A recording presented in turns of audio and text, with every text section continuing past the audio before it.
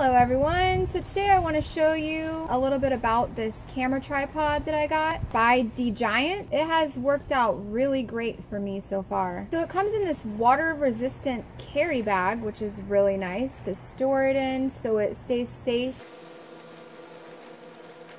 So here's the tripod. So at its smallest height, it is 15 inches or 1.25 feet tall. You can open it up. Down here on the legs, they have these clips that you open up and it extends the leg all the way out, and then you push it back down to clip it in place.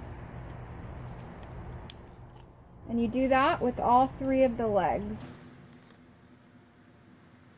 It's really quick and easy to set up. And then up here, this pole comes out as well. There's a screw right here that you turn, and this is how everything is adjusted on here. So you loosen it, and then to keep it in place, you'll tighten this screw back up, and it keeps it very secure there. You can have it halfway, and it won't move at all. You can have it almost there, or all the way down. At its tallest height, it is 50 inches or 4.17 feet tall. So it's about this tall, and it does work very well for when you're standing up and videoing with it. You can also partially extend the legs if you would like. So this is very customizable. You can make it any height you might need, and the legs are individually adjustable if you need to have one shorter than the other for any reason. So that's really nice that you can adjust it anywhere in between the full length. Each leg has a rubber foot on the bottom to help keep it stable. This tripod is very lightweight, so it's easy to take around with you in its little bag that it comes with. So the tripod comes with two different options for holding your camera. It has the cell phone mount that comes with it, which is really nice because I've seen a lot of them don't come with one. It has a little screw here on the bottom. Here on the top is a 1/4 inch universal screw. That is the industry standard. It's on almost every camera, video camera, DSLR camera. You can turn from the bottom here with another turn screw here. This piece is also adjustable with a screw here. You can screw it down for smaller phones or up higher for larger phones. So it's this piece right here moves up and down, is spring loaded, so you can basically fit any size phone in here. So the phone I have here, it has a 6-inch screen.